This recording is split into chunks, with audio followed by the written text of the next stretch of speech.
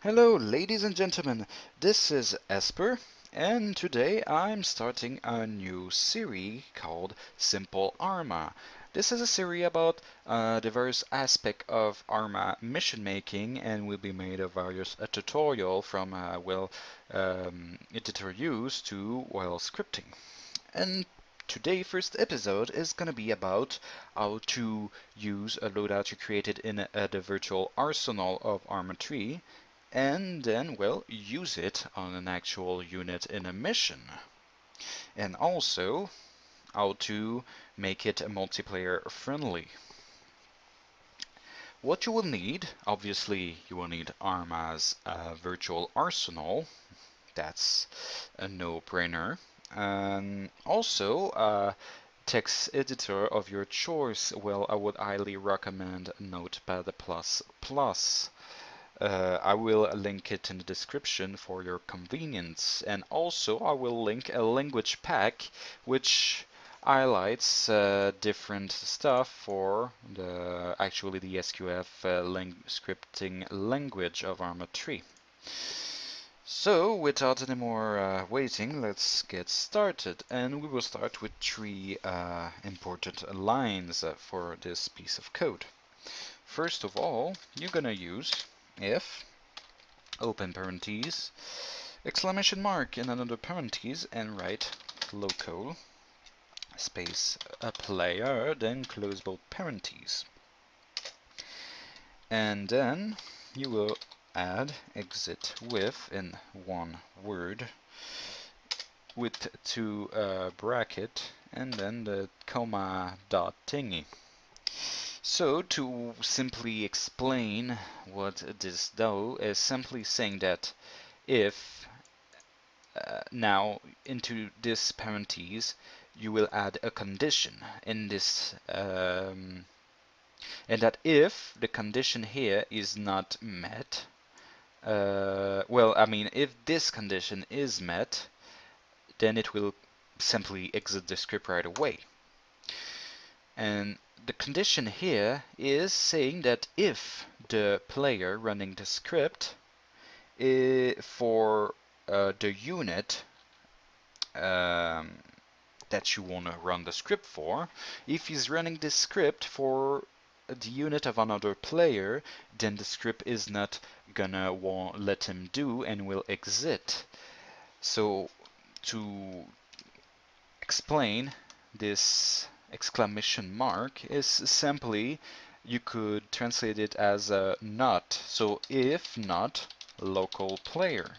So if any other player is trying to run this script, then it's gonna exit. And this is pretty important, especially if you want to use it in the initialization line, as without making it this too lengthy.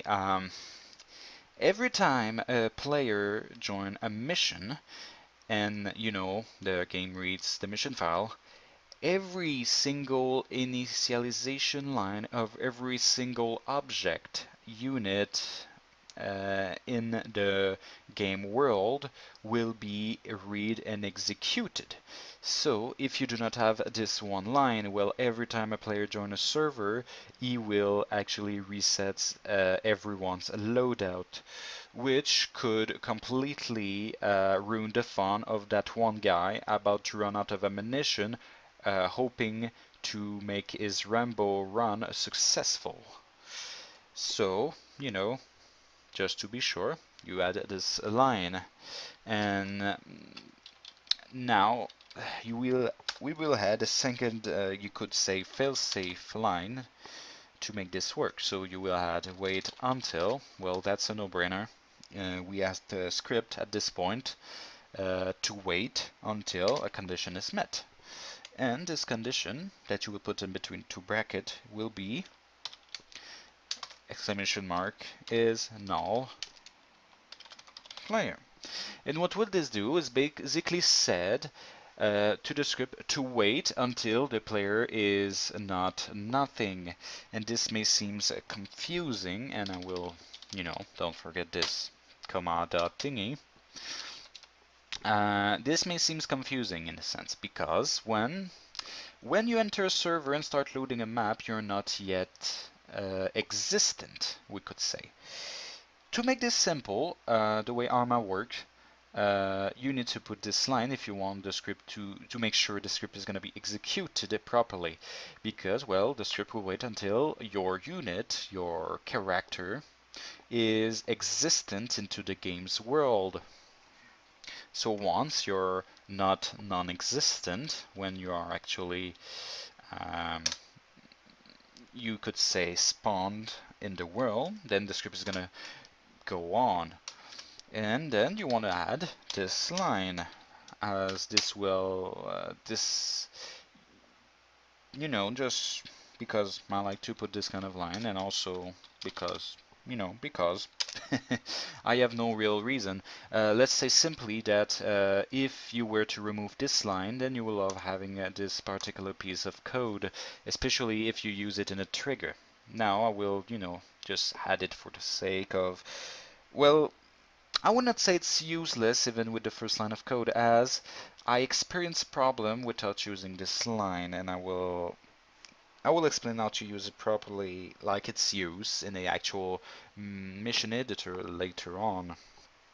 So we'll add _unit equal _this, then select a 0. So what this does, because you could say that in this case 0 equal 1, so we are saying to the game that every time, as we will add a parameter, every time that he will see _unit, you will replace _unit with the first parameter that will be added to the script. So now we don't need this much anymore. Keep it open. We go back to Arma now. So now here I made I use a pre-made soldier I made for a mission. You will not find those items in the vanilla game. This is from various mods into my community's mod pack, communitybtar.net. Okay, so now you will let's assume, like I say, you made your soldier, he's up to your standards, he's your elite Rambo of the world. You will go and hit export, and what this would do is basically send all the data of this soldier to the clipboard. And now you go back to your script, hit Ctrl V, and boom! Now you got your soldier in the scripted form. Now we need to do a few adjustments for this to be viable. And also, if you want to let players having the faces, voices, and facial item that they decided if you want them to keep them. So we will remove this set face and this set speaker, and also remove goggles this. Now when a player joins, he will keep his personal preferences of voices, a face, and facial items. And now another last editing of the script we need to do. You will go Control F and go to replace, and replace this by _unit and replace all. And what this will do, like I said, when we will add the parameter, it will replace all the _units with the parameter that we will add. And also make sure you check this one parameter, this one word here, because if you do not change it back, then you will pull your hairs off, because the script will not work, and you may take time to find that the bit of error. So replace it back to _this, and then save it to the place of your choice as a .sqf. Otherwise it will not work. So now we'll go back into the game, and then I will go into the mission editor. Might take a small while, because Arma being Arma. Okay, so now you load out the mission of your choice. in my case, it's gonna be a new mission I made for my community. And now, well, you want to add your unit, whatever it is, and then you will add your piece of code. And simply write null equal, and then a bracket. Then add exec VM, and then you add the path to your script. My case script kits, then rifleman.sqf. Now remember that line I talked to you about, the unit equal this selected 0. Now this is where we need to make a small adjustment. Basically, in those brackets you will write this, and what this will do, well, it will make that this particular unit, as to why this, will run the script. And, well, will be given his rifleman kit. So let's preview and go see if it worked. And there we go. So here come meet Lewis Morris, and sorry for the inconvenience, I have a few other scripts kicking in for this particular mission. And as you can see, well, Lewis is a rifleman. And since we remove the remove glasses line and the set face and voice, well, he keep his own identity, you could say. Now, we won't necessarily hear his voice as well. I'm using mod that remove set voice. But we're not yet out of the woods yet, because if Lewis were to tragically die from a stray bullet to the face by some random people from some random country in some random places, and were to respawn, well, he would be back to the basic three-color desert rifleman from the MNP pack.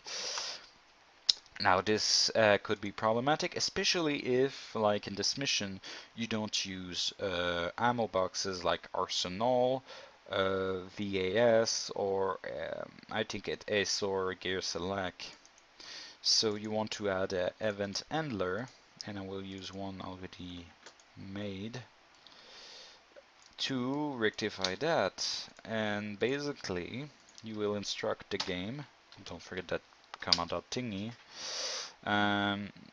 You will instruct the game that when this unit die and respawn, this event handler will kick in and rerun the script for this particular unit to make sure he spawns with the right kit.